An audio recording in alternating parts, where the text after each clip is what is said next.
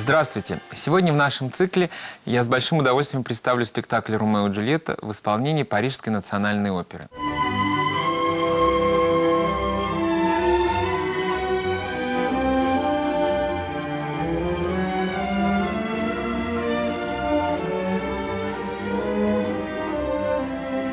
Еще со времен Овидия сюжет о двух влюбленных, которым мешают враждующие семьи, стал очень популярен.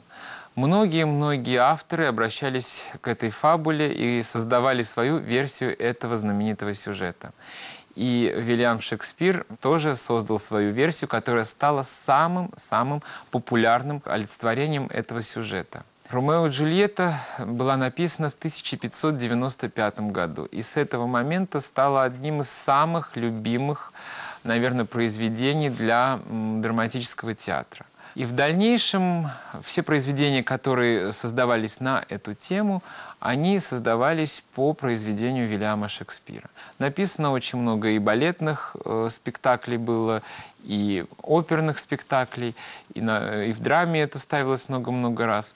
И вот только в 20 веке была создана партитура, которая перекрыла все музыкальные произведения для балетного театра на этот сюжет, который по сей день идет, наверное, во всех театрах мира. В 30-х годах Сергей Сергеевич Прокофьев, уже будучи очень известным композитором на Западе, получает приглашение вернуться в Советский Союз и написать для Большого театра партитуру к балету «Ромео и Джульетта». Он уже не раз писал партитуры для балетов, но это были небольшие произведения, авангардистские произведения для труппы Дягилева. А тут у него было предложение на очень большую работу, на такой полнометражный крупный спектакль, который готовились поставить в Большом театре. Но надо сказать, что когда было прослушивание в Бетховенском зале этой партитуры, за роялем сидел сам композитор, и он начал играть при полном зале, а закончил при совершенно пустом зале. В зале не находилось ни одного человека. После этого не столь успешного для Прокофьева прослушивания появилась крылатая фраза: «Нет музыки печальнее на свете, чем музыка Прокофьева в балете». К счастью, эта музыка выдержала уже не одно десятилетие и доказала, что тот человек, который сказал эту фразу, был совершенно неправ, потому что это одна из самых любимых и почитаемых партитур не только в балетном мире, но и в музыкальном.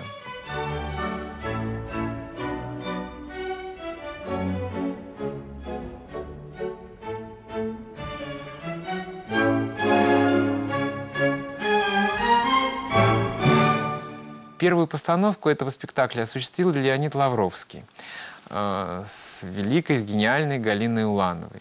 Затем этот спектакль после успеха был перенесен на сцену Большого театра, и с 1956 года, после первых гастролей Большого театра на Западе, в Лондоне, в театре Ковент-Гарден, он начал свое триумфальное шествие по всему миру. Насладившись и вдохновившись этим спектаклем, Джон Кренко через 2 года создает свою версию этого спектакля в театре Ла Скала. И вот очень долго в мире существовало только 2 версии этого спектакля. И уже в 1965 году Кеннет Макмиллан ставит свою версию этого спектакля в театре Ковент-Гарден на Рудольфа Нуреева и Марго Фонтен. Спустя еще какое-то время молодой и дерзкий Рудольф Нуреев в Лондонском национальном балете ставит свою оригинальную версию этого спектакля. И уже в 1984 году, будучи художественным руководителем и директором балета Парижской национальной оперы, он переносит этот спектакль в Париж и перерабатывает его, доставляет какие-то сцены. Надо сказать, что Нуреев очень любил ставить полностью на музыку без всяких купюр. Он открывал всевозможные купюры, которые делали другие балетмейстеры, потому что Прокофьев написал очень-очень много музыки. Но вот, наверное, полностью эта музыка использована лишь в версии Рудольфа Нуреева. Поставлены танцы на каждую ноту. Вообще, когда первый раз, как исполнитель, я смотрел этот спектакль, я думал, боже, как же они выучили все это. Затем возникает другая мысль, а как же они все это выдерживают? Потому что такое количество движений у каждого героя, что вообще представить, в каком они должны быть состоянии после окончания спектакля, невозможно.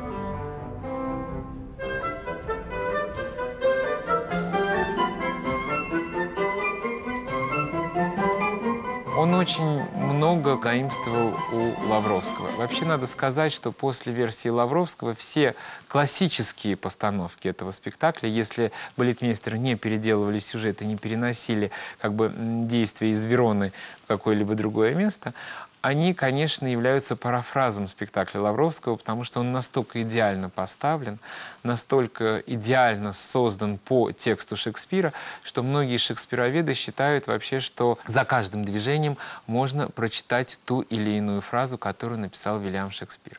Джульетта у Нуреева выведена как персонаж бунтующий, выступающий против распри, против этого кровопролития.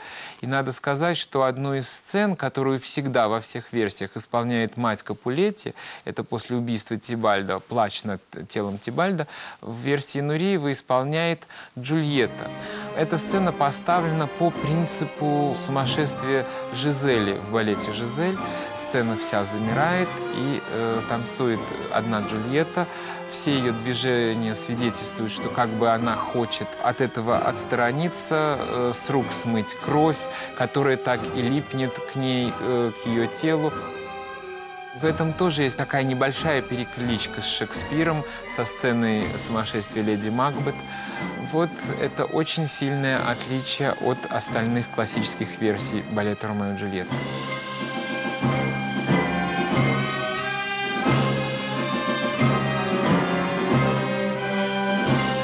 Уже к тому моменту Юрий Григорович поставил на сцене Парижской оперы свою версию, где Меркуцио гибнет от трагической случайности.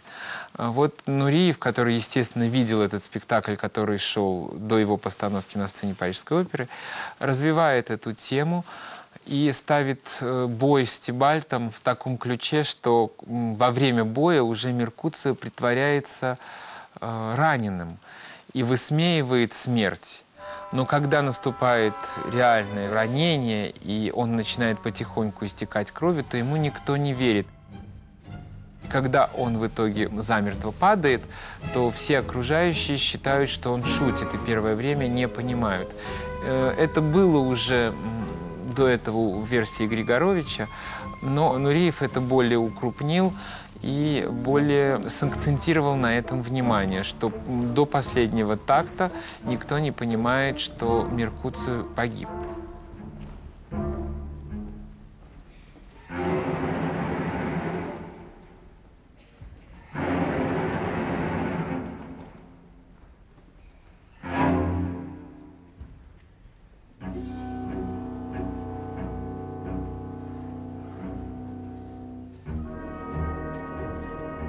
Вообще спектакль очень красочный, масштабными декорациями сделан. Сам Nureev видел не раз спектакль Лавровского, когда он работал в Ленинграде, и танцевал спектакль Макмиллана, который поставлен также пышно и в такой же, как сказать, помпезной манере, как это сделано у Леонида Лавровского.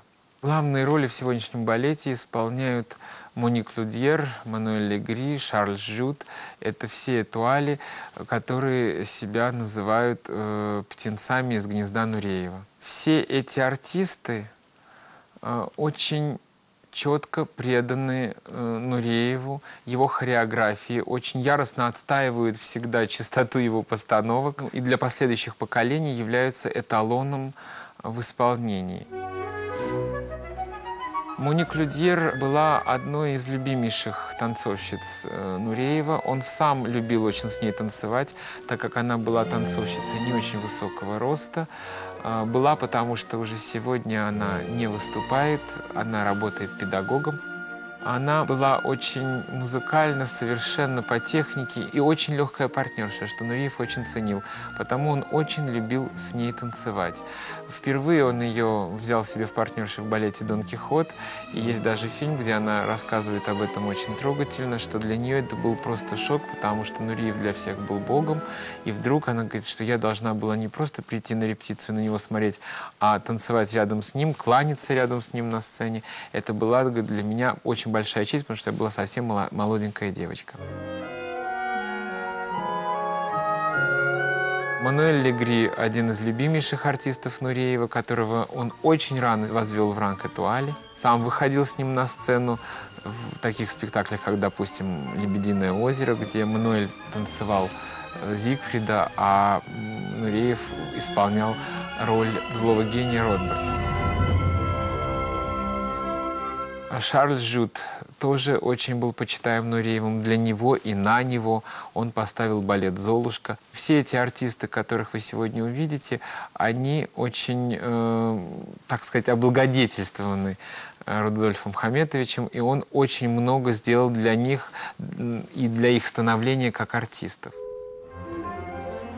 Помимо того, что эти артисты очень убедительно играют свои роли, они очень хорошо исполняют с точки зрения технической свои партии, потому что партии действительно поставлены очень виртуозно и даже, можно так сказать, садистски со стороны хореографа, потому что, зная, сколько может человеческий организм продержаться на сцене до того, как он задохнулся, когда смотришь, каждый раз понимаешь, что просто люди совершают геройский поступок. Потому вы сегодня увидите очень интересный спектакль, очень необычный, и он, к сожалению, никогда не привозился в Россию, но вот благодаря видео мы о нем можем составить мнение.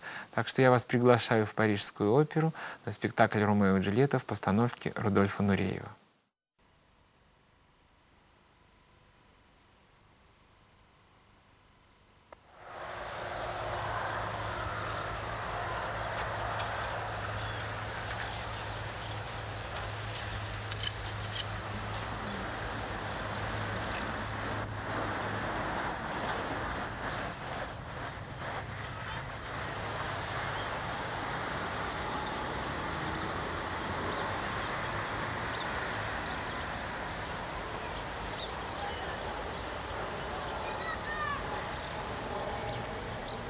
«Ромео и Джульетта» – балет в 3 актах по одноименной трагедии Уильяма Шекспира.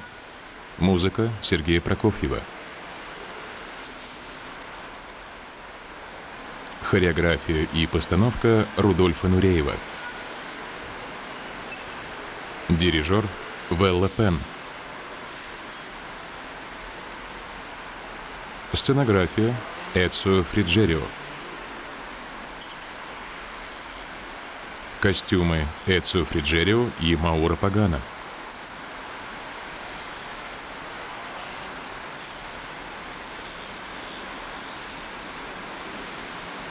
В спектакле принимает участие балетная труппа и оркестр Парижской национальной оперы.